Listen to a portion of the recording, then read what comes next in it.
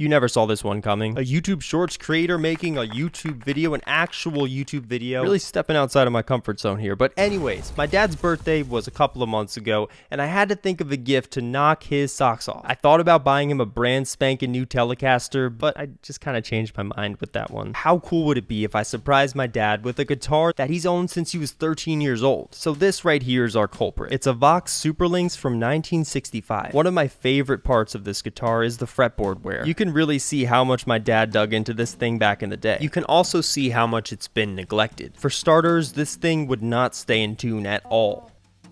And even worse than that, it had circuitry issues.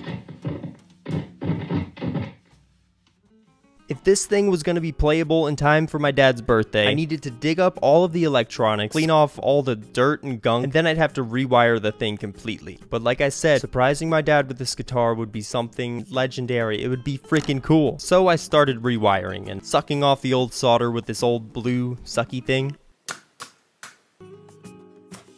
The fear of presenting this guitar to my dad in front of all my family and friends gave me just enough anxiety to make this job as thorough as possible.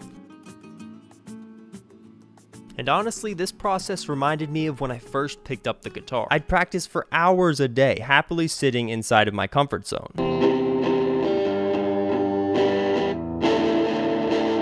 As soon as I started to branch out and learn different genres, my chops grew astronomically. But stepping outside of your comfort zone is no easy task. For example, when this wire slipped out of my hands. No! That was such a shot in the heart. Freaking had it right there. Shoot. But just keep pushing and you'll marvel at the results. So I just spent the better half of an hour redoing the solder. I think it'll work. Yes! Oh my god! Let's go! The sheer euphoria I experienced was just... Yes! Oh, it was around this time when I figured out my first clue as to where this guitar came from. It was all because of this thin lettering on the headstock that read "Made in Italy." After some research, I found out there was only one Vox plant to ever exist in Italy, and it existed from the years 1965 to 1966. There wasn't a doubt in my mind that this Italy plant was where my dad's guitar was born. And the plant has some interesting history. They made guitars for the Beatles, the Rolling Stones. One worker even recalls building a guitar for Prince Charles. And while this was cute and all, I had a huge problem on my hands. To study for this upcoming project, I watched hundreds of videos of players replacing pickups in their Gibson 335. And in every video, each guitar player put all the parts in a neat little slab of cardboard. I had all the parts unscrewed and disorganized. Volume, tone. This is neck. I had no choice but to outsource it for $70. Words can't describe how happy I am right now to see these knobs in there.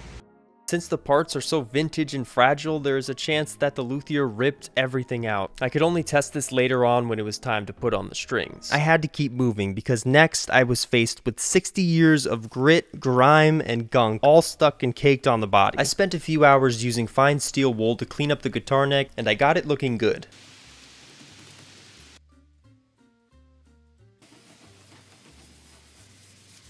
The headstock was looking dusty, the lettering especially bleak. Once I was ready to clean the guitar body, I hesitated. That was the sound you all made last time I tried to clean a guitar with lemon oil. Apparently mineral oil works best for this type of job. For the sole purpose of shininess, I concocted a brew of white vinegar, baking soda, and curry powder.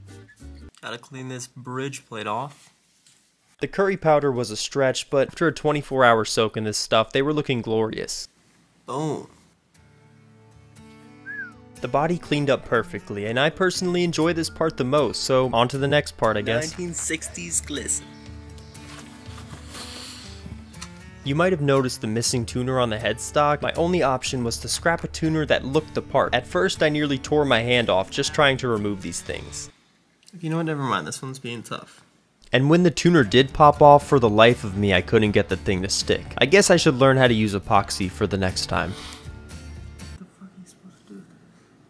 At this point, my dad's party was closed. I mean, it was like the doomsday clock in my studio. Piece of the guitar back together. piecing it back together. My first order of business was to see if the luthier screwed up all of my hard work when he reinstalled the electronics from earlier. But now it's the moment of truth. I plugged in the guitar with sweaty palms.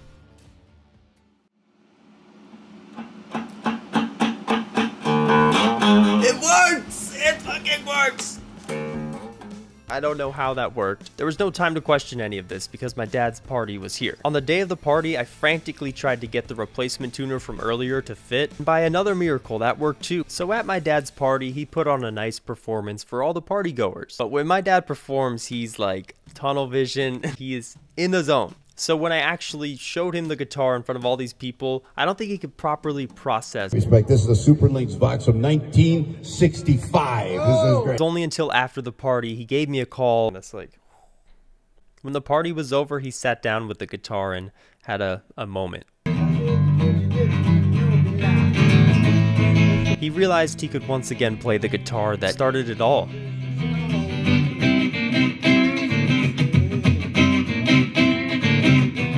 On the day of his actual birthday, we had a tight family party, you know, just the family. Using his childhood guitar and this new amp, he put on one of the most heartfelt performances. He brought my older brother up and they sang old Italian tunes. That day was powerful.